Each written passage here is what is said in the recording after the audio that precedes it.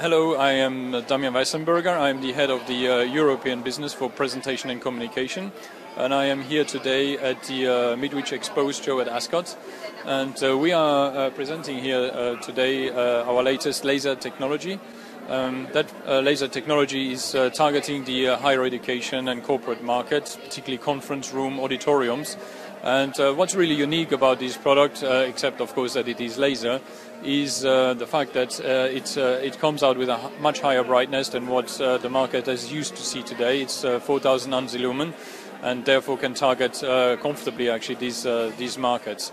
And as you can see, the picture quality is really stunning, I think, and it makes absolutely no compromise. And for corporate and higher education institutes, what's really interesting is that projector is coming now with a 20,000 hours maintenance-free approach, and that's absolutely stunning.